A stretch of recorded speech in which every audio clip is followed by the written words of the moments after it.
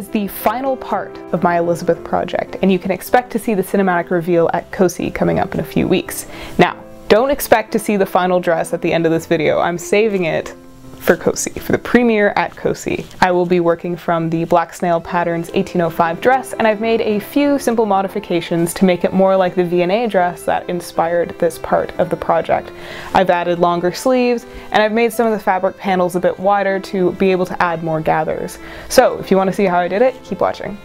I got this pattern from the Black Snail Patterns shop on Etsy. It's a super easy pattern to put together. You just buy it, download it, print out the pieces of paper, tape it all together, and then cut out your pattern pieces.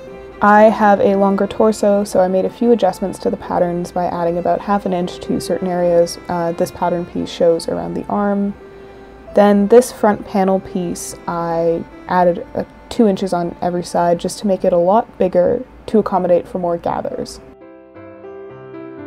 The top part is gathered with a casing, and the bottom part is gathered with 2 rows of gathering threads that you just pull taut. Once I had all the pieces cut out, I was able to pin it roughly onto the mannequin just to get an idea of how it would look. The bodice is cut with 3 side panels, the front bib. Then you have 2 skirt panels and the waistband.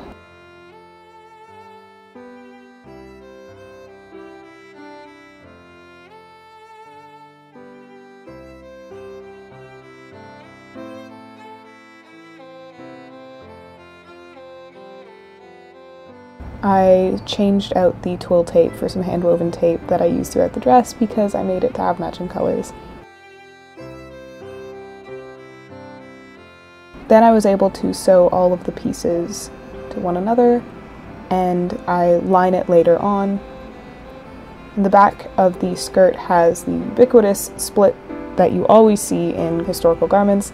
I just did a fold-fold hem, so mantua make a stitch. I chose to do French seams on the inside of the skirt, so this one is a bit of a mock French seam. I just used the selvage and covered the rough edge, just to not waste any fabric. So once I trimmed down that part, I did the French seam, and it looks really great, structurally sound obviously, and then of course you just have the rough selvage edge, but you're not wasting any fabric if you use it like this. I'm using the sleeve pattern from my 18th century caraco that I mentioned in my CosTube 21 questions video, and it's great because the arm side fits into the pattern piece for the Black Snail Patterns dress, so I could just slip those together. To decorate the sleeve and also the bottom of the skirt, I did some pin tucks just to make it visually a little bit more interesting. I also interlined the sleeve with the same blue fabric, so if I choose to roll up the sleeves, you won't be seeing anything unsightly, unsavory, or otherwise unpleasant to look at.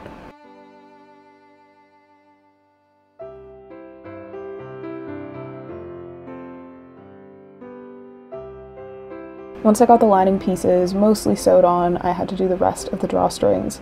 So I just sewed the tape inside, and once that was secured, you can then cover it up and hand sew the rest of the lining to have a nice clean finish. You can see the reinforcing stitch from the outside, but it's so small and closer to the back of the dress that you'd really have to scrutinize the garment to be able to find it.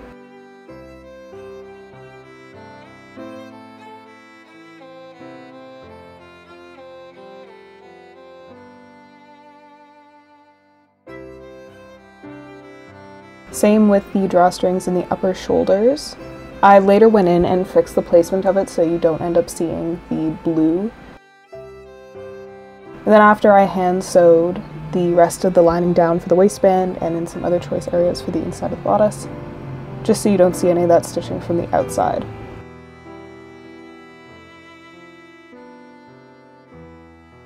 Here I'm measuring out the pin tucks for the bottom of the skirt.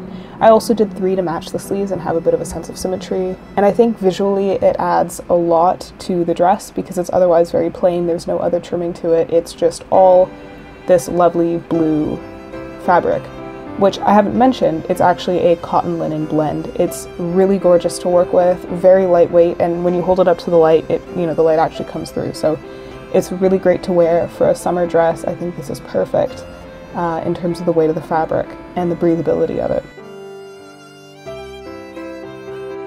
After I marked out the middle line, I did marks on the top and marks at the bottom, about 3/4 of an inch apart from one another.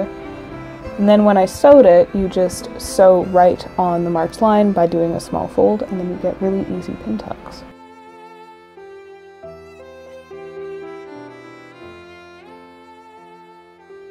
After sewing in the pin tucks, I went ahead and did the hem. I wanted to keep it big just in case I ever wanted to let it down, so there's lots of extra space there. And the last addition that I did outside of the pattern was adding a hook and eye around the waist tie, just to make sure it's extra secure, and when I'm running around and frolicking, it won't come undone.